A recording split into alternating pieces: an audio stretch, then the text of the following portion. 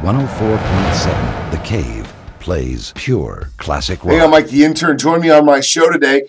Turns out that if you really care about your football team, and I mean really care about your football team, you're going to start smoking grass, because the two teams going to the Super Bowl, all their fans are getting stoned right now because it's legal to buy weed in their state.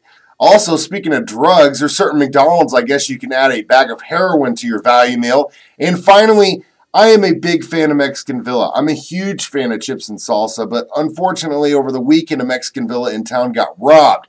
Listen, criminals, don't mess this up for me. I love my chips and salsa. Don't hurt the source.